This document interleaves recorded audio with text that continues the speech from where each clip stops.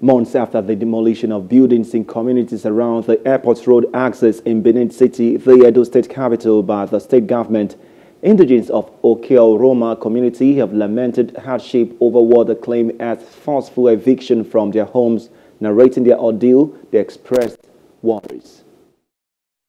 Majority of those people that owns their properties there. Okay, let me use a woman as a case study. When they just gave her the information that this is what happened, she never believed. I think she was a pensioner. I think her gratuity, her pension, she used in building that house. When she got there, she was not looking for the house. It was a level ground. She just rented. After 3 days, she gave up. This month, only God knows how I'm coping with my family. Now, I squat with a friend with my kids, with my 3 kids. There was a lady that built house close to my building. When she got there, she fainted. After 3 days in the hospital, she passed out. Whenever I see this thing before since I was born, I've now 98 years. I never see this thing.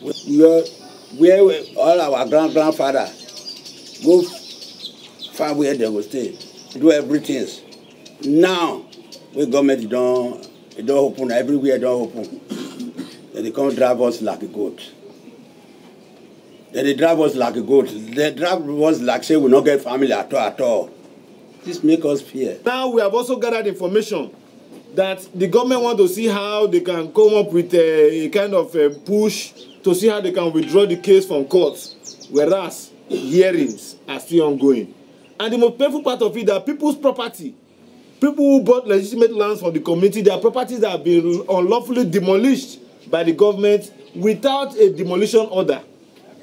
The government is not even looking it to the angle that they should call these persons and see how they can pacify them.